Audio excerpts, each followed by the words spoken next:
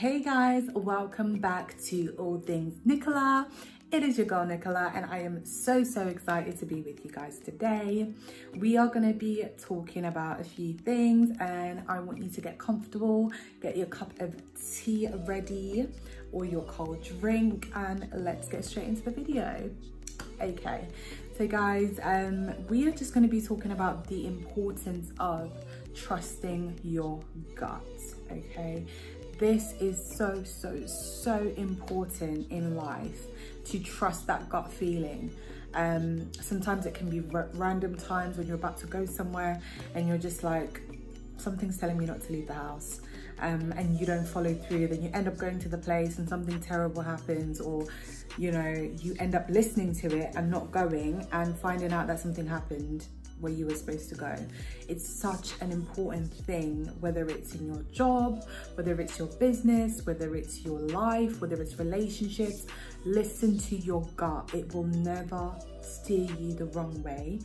And the most amazing thing about it is, I have certain friends that might not necessarily be Christian, might not necessarily be believers, and they still have that same gut feeling because the Holy Spirit is there for everyone. Regardless of whether you realize it or not, He is there for you. And listening to that can help you limit a lot of problems, a lot of like heartbreaks, a lot of issues. When your gut is telling you something, it knows what it's doing. It's trying to protect you, it's trying to make sure that you're going to be okay. It's helping you avoid certain things in life. For example, if you've got a gut feeling that you shouldn't go to an interview, most likely that job is really not going to be for you. And once you don't listen to it and you carry on and you go ahead, you're going to probably have a lot of problems in that job. It's happened to me several times with several things that I've just ignored. Then later on, I'm like, oh my gosh, I was supposed to listen to this, and it would have saved me so much. But one thing as well, I want to say, if you've had instances like that where you've had that gut feeling and you've not followed it through, don't beat yourself up about it. It's a learning experience. It's a learning process. Don't ever feel like something that has happened in your life, as traumatic as it might be, as hurtful as it might be, it's still working together for your good. It's still working together for your good. It's still going to build you up. Don't allow that situation or that instance or whatever it was to stop you from being able to progress further, being able to progress further in your life. Don't allow anyone or anything stop you from being able to move forward. Whatever happens in your life, take it as a learning curve, take it as a process, take it as part of the journey, and know that you will still get over it and you will still be able to pick yourself up and move forward.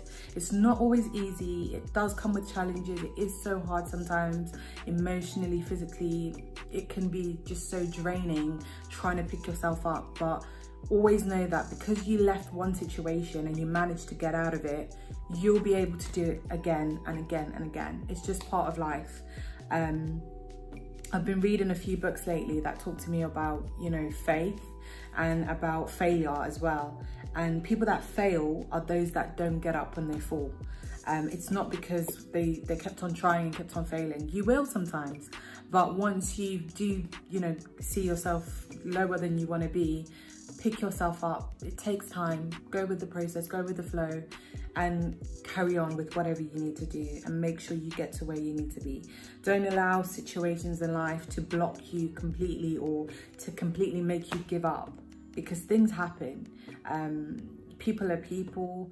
Nobody is perfect. People hurt you sometimes. Situations can crush you sometimes, but pick yourself up from where you are and go to the next level, go to where you need to go.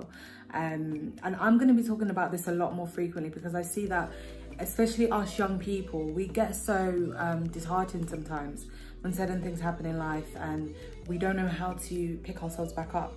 And it's not always the same. It doesn't always look the same. Sometimes it can be just venting to someone you trust. Sometimes it can be switching off your phone for a week and needing time with your inner self. Sometimes it can be praying, it can be worshiping, it can be going to a certain event and just like letting loose.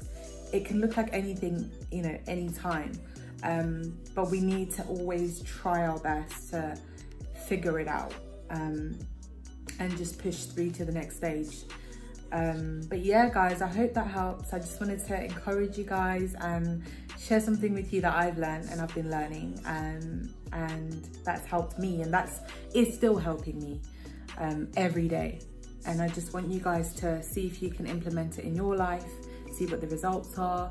Tell me about experiences you've had where you've not listened to your gut and what ended up happening, or when you had listened to your gut and what ended up happening. I'd be so interested to know.